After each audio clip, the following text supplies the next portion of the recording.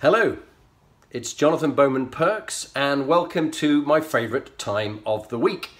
And I just want to give you a little taster of what we're going to be talking about.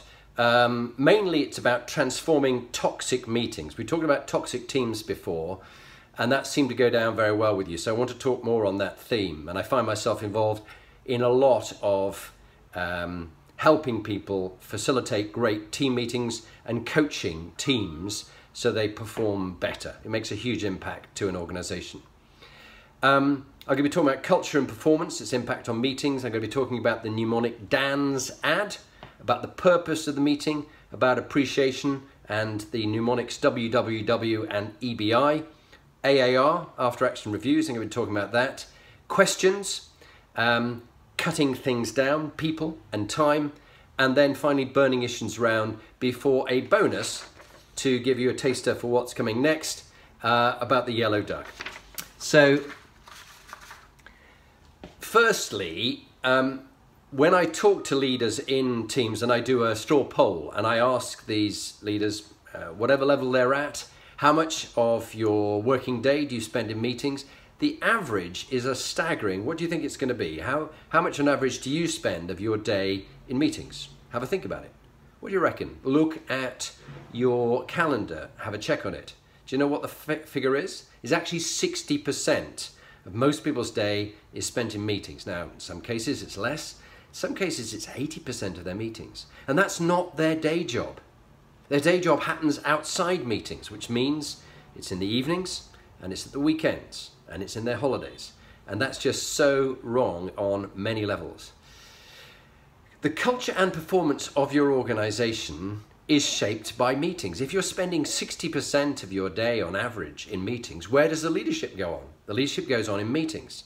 I'm wearing my Goldsmiths Company tie because in half an hour, I'm the chairman of a meeting there and I'm going to be going to chair the meeting. Now, what have I done to prepare? What have I done about the event and what will I do when I run it? Well, the first thing is that I want to make sure that the meeting hits the mnemonic D-A-N-S-A-D-D, DANS ad. And so if we have an item that's in the agenda, then we need to get to the point of what's the decision? As chair, I need to come to a decision. What's the action? What's the next step? Who's going to be accountable? And what is the delivery deadline? DANS ad, a really great mnemonic, and many of the organizations I work with, the CEOs and the leaders who run those meetings, they say, no DANS ad, no meeting. Which leads us on to the next thing. I've got to be very careful about the purpose of the meeting. So I designed my agenda for this meeting 2 working weeks in advance. In other words, 10 working days in advance. Many people get a meeting agenda the Sunday before a Monday morning meeting. Or someone just empties their in tray on you. Everything that's in their inbox, they just talk about and whatever's there, which is no value to you. It may be valuable to them, but you just find it such a drudge of a meeting. So I made a particular point of working with my colleague Adam, and together we designed the agenda, checked with another colleague, Jake, to make sure that it was right, and we got it out to people in advance, particularly for those more reflective introverts in your teams, who they need to think in order to share their views rather than the extroverts who speak in order to think. Now that's a great blunt distinction, but in many ways it's quite true. And so you want to make sure that people have equal share of the time of speaking in the meeting and you don't have some that dominate it. But if you can't in a sentence define the purpose of that meeting, why you get together, who is there, where they're going to add value, then it's going to be a poor meeting. So at the top of in this case it's a 1.5-page agenda, I'm very clear about the purpose of the meeting and the outcomes that we need to have. Also, I begin early in a meeting and I also end a meeting with appreciating the quality about the people who are there and the contributions that individuals have made since the last meeting that we've had, and in our case the last meeting was some 2 months to 3 months ago. And we talk about what's working well, WWW, and what would make things even better if, EBI.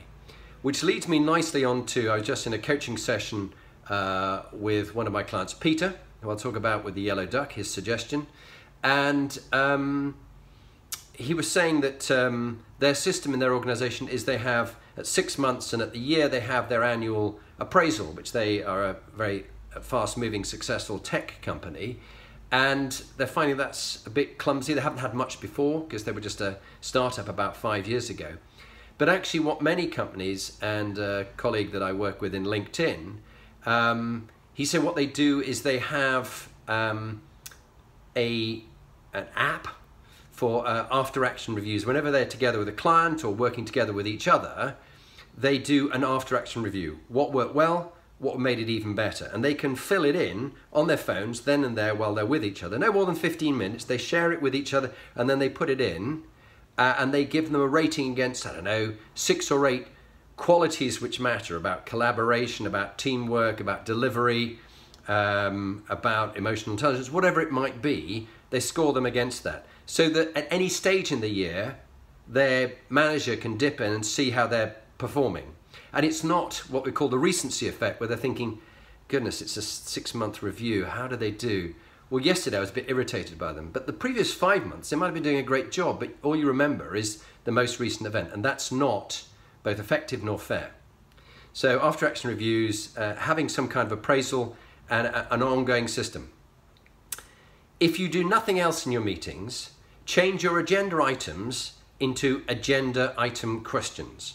This was a piece of advice I got from Nancy Klein. Nancy taught me a lot in her book, Time to Think, about good meetings. And I think that's been the most transformational thing. How can we save 10%? What should we do about this particular problem? So people, in those 10 working days they have before the meeting, have got time to think about what they can do to add real value when they come to the meeting, so it's worth their while attending and everybody else finds it worthwhile.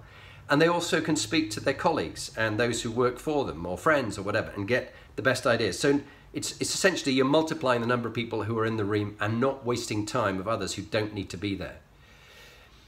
My last couple of points is cut down. It's linked to that one I've just mentioned. Cut down the number of people who are there so those who are there really need to be there and can add value. And the rest, let them get on with their day job. They don't need to be at the meeting. And certainly don't have multiple people from one department there. Have one person who can speak on behalf of that department. And if you're a controlling freak, who every decision has to be yours, that's wrong too. The person who goes to the meeting must be empowered to make decisions on your behalf. And trust them. Give them that ability to step up.